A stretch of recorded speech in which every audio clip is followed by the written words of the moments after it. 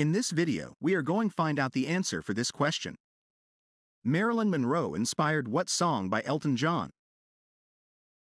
And here is the list of the options.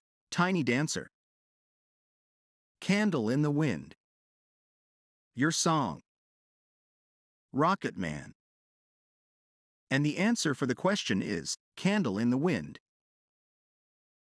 Elton John's 1973 song, Candle in the Wind, was inspired by Marilyn Monroe. The song begins with the lyrics, "Goodbye Norma Jean," referencing her birth name. Co-written with Bernie Taupin, the song highlights the pressures faced by celebrities and those in the public eye.